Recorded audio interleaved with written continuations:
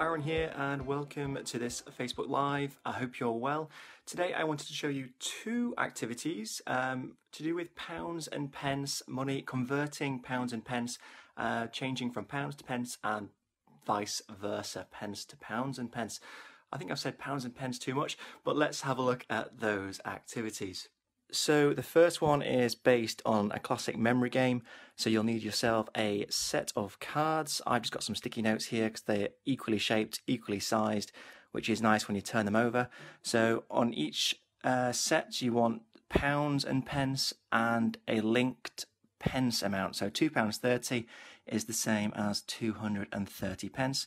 £3.20 is the same as 320 pence. So once you've got all your cards in a pounds and pence, you could make it a little bit trickier. I've used the same digits here, 230 pence, 320 pence, but made them different amounts. So it becomes a little bit trickier when you turn the cards over and it's trying to remember where those amounts are. So once you've got your full set of cards, you can then turn them all over. This is where you have one hand and it becomes a little bit difficult. But you could do this with anywhere between sort of 8 and 16 cards. The more cards you have, the trickier it is. So you've got your pounds and pence all labelled up, and then you just give them a good mix. Mixing with one hand is very difficult. So once you've given them a good mix, this can be played in a single player, or you could use pairs if there's siblings, and you just take it in turns to turn one card over. So I've got £2.30 there, and you're trying to find that linked amount. So we know we're looking for a pence, so I'm looking for 230 pence. Now the cards don't match, so they just turn over, and if you don't match, they just get turned over and stay in the pack, and then you'll turn two more over. £4.05, I'm looking for 4, no, doesn't match. And when you do eventually get a pair, say I got a pair, let's hope, was that a pair? 320 pence, yeah. So I've got 320 pence and £3.20. You keep that pair, and then the game continues, and the player with the most pairs at the end wins the game. If you're playing solo, the aim of the game is just to get all the cards matched and linked up. So that's the first activity, a memory game, which is quite nice. The second one is a twist on Tic Tac Toe. So underneath all these post-it notes, I've gone a bit mad with the post-it notes today. Underneath these post-it notes is a Tic Tac Toe grid, noughts and crosses, and under each one there's a different amount of money shown in a different way. So let's take this one off, for instance. We've got money shown in coins. Didn't have real coins, but printing off will do. And the aim of the game is, once you've pulled one and revealed one of your sticky notes to reveal what's underneath, the child has to add up the amount.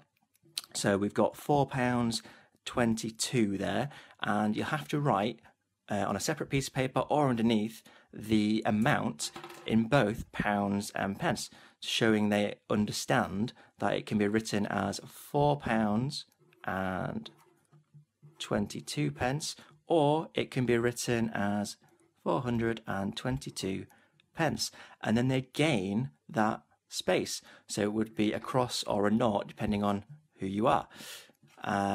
Again, I've shown it in different ways to extend and develop and deepen the thinking.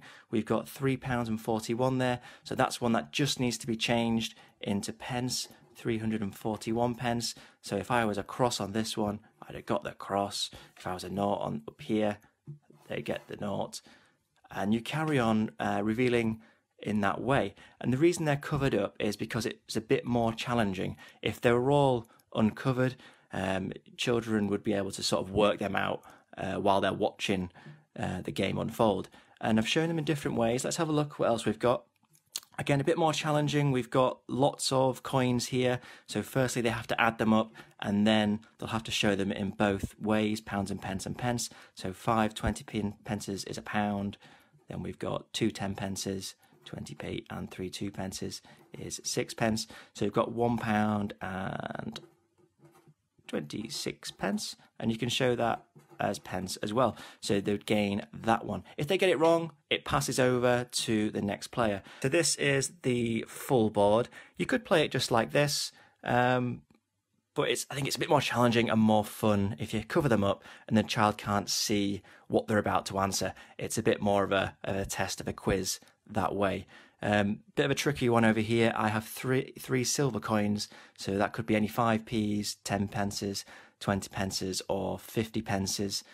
So there's more than one answer to that one. But making sure once they have the answer, they write it as pounds and pence and pence as well, because it helps them understand that relationship between pounds and pence.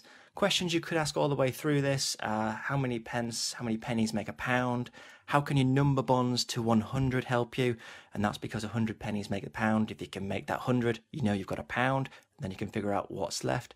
You could also bring addition into this, and greater or less than. Is this amount more than this amount? How do you know? So lots of opportunities for good discussion, good language development here to do with maths.